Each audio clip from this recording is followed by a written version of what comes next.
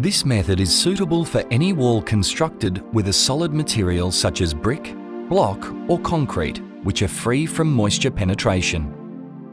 Ensure that the wall surface to be bonded to is free from oil, grease, paint, and in particular release agents on concrete panels, or any contaminant that may affect the bond of the adhesive to the wall.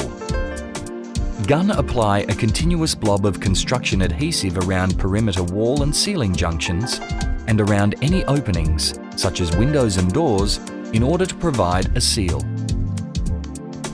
Gun apply blobs of construction adhesive to the wall or the back of the board, approximately 25 mm in diameter. A single squeeze at 300 mm centres in both directions, or to the specific instructions of the adhesive manufacturer. Ensure that the blobs adjacent to a board joint are approximately 25 mm in from the edge to avoid bridging the joint. Tap the board back firmly using a straight edge, ensuring that the vertical edge is plumb.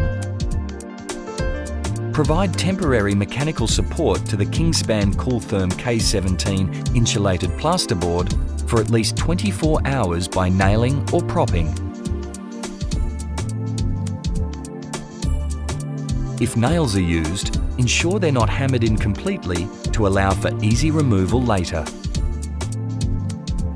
Permanent mechanical fixings are recommended at mid-height to complement the construction adhesive bond. Apply at a rate of 2 per board after the construction adhesive blobs have set. Fixings should be positioned 15 mm in from the board edge and be positioned in the tapered edge of the boards so that they are covered when the board is finished with taped joints and skim coating. The chosen fixings should be long enough to ensure a nominal 25 mm embedment into the solid wall, excluding adhesive blob thickness. Refer to the fixing manufacturer's instructions for more information.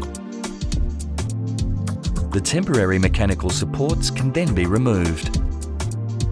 Continue dry lining in the same manner.